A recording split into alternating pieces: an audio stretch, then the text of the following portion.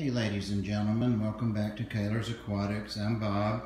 I want to do like a 2 or 3 minute just a feeding video, and it's just to kind of show off what fish I have now in the new, well, 3-4 month old now, 125 gallon.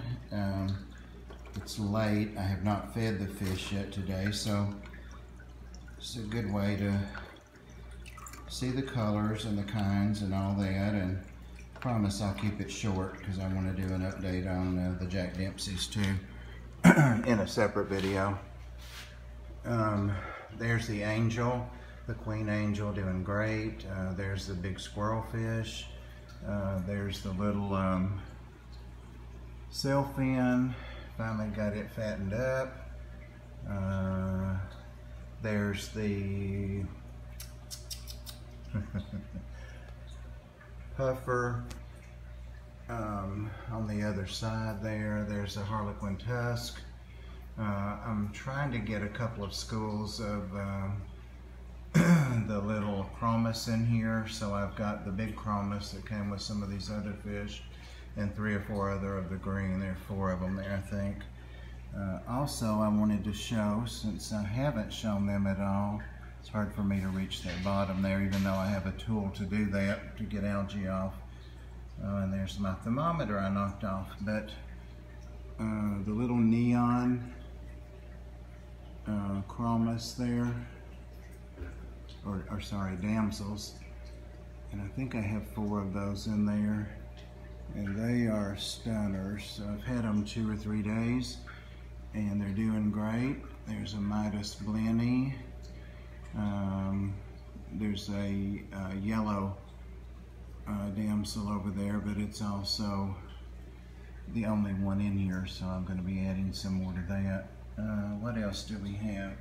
There's the flame fin going behind the rock.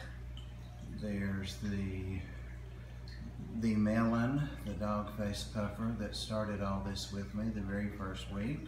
There's one of the little smaller emerald puffers. There's the flame fin again. It's a tang. And there's Miss Dharma saying good morning. Yeah. Here's the cinnamon clowns. One of the pork fish. I still have 2 of those. There's the fox face. Alright, so we're almost at 3 minutes, and oh, wanted to be sure and mention my little Talbot damsels. There's one of them back there behind the rocks. I'm going to be getting some more of those today if the store has any more. I have 3 or 4, but I think I need more for those to school. And there's the gold-head goby. He's the one that's responsible for all these holes and diggings and all that. So far the rocks haven't tumbled. There's the big rock that I got in Knoxville last week. Everything's doing great on it. Some more coral that I've added back in that I had. I got that in Knoxville last week. It's a conch shell with coral. And that's some coral that I had. Added it back in. So everything's doing great. Everybody looks good. So far peaceful. No issues. So I'll go ahead and stop this. And let's look at the fish for a moment. Thanks for watching.